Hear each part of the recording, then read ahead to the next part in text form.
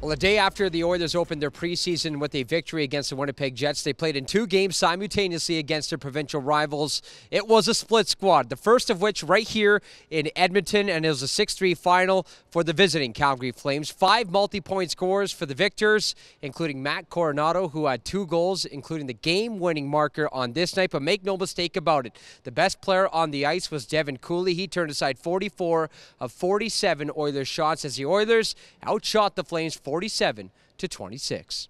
I thought we had the puck a little more, but just made more mistakes. Especially on the line rush or in the offensive zone, turn the puck over, leading to odd man rushes for them, and I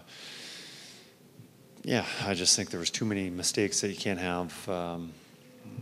Later on in the year in the regular season when the games are important, it's exhibition, you're trying to learn, get those out of your system. And head coach Chris Knobloch talked about the play from Raphael Lavoie here tonight. Of course, he was on the right side of Leon Draisaitl as he put up a game-high 7 shots. He played really well. He made a lot of good shots. He could have had a couple goals. Their goalie made some really key saves on him, but I thought he played really well. 2 games that he's been involved in the offense and been making some plays.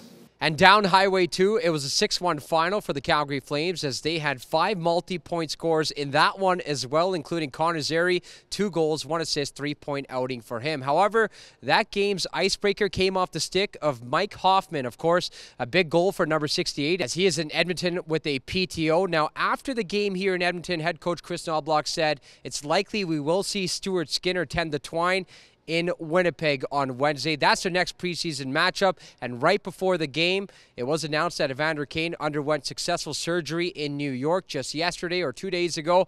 His expected timeline to return 5 to 6 months, as put by the Edmonton Oilers. For OILERS TV, I'm Tony Brar.